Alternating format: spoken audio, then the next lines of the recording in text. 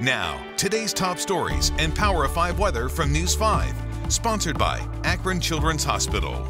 Now here's a look at today's top stories. More than 5.5 million Ohioans have started their vaccination process since the shots first started rolling out back in December. But tonight, only 2 will be getting a call from the governor. The final winners of the state's Vax-A-Million lottery will be announced later today. Now, one person's going to win $1 million.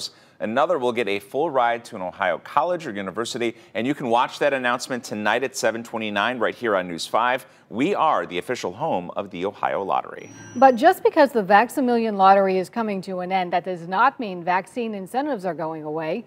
SARTA buses are popping up at 8 different McDonald's across Stark County, providing vaccines for anyone who wants one.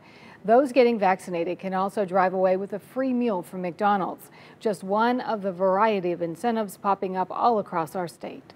Meantime, a bill that would stop Ohio employers from requiring workers to get vaccinated or punishing those who don't is getting pushback from 2 big business groups. The Ohio Manufacturers Association and the Ohio Chamber of Commerce spoke against the bill in the House Health Committee yesterday.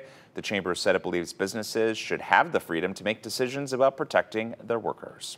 Here's a check of the forecast with meteorologist Trent McGill. Yeah, thanks a lot, guys. Cool start, but I tell you what, that's brief. And the cool air from yesterday, that's gone also. 70s later on today. By 10 or 11 o'clock this morning, we're already going to be warmer than we were all day yesterday. By lunchtime, we're talking 70s again. By the afternoon, 2, 3, 4 o'clock, we're going to start to see a few more clouds in our sky, but I've got upper 70s for highs. I don't quite think we hit 80 today, but tomorrow, absolutely, without a doubt, we're talking upper 80s. It's going to be hot. Now, thankfully, the humidity isn't quite here yet.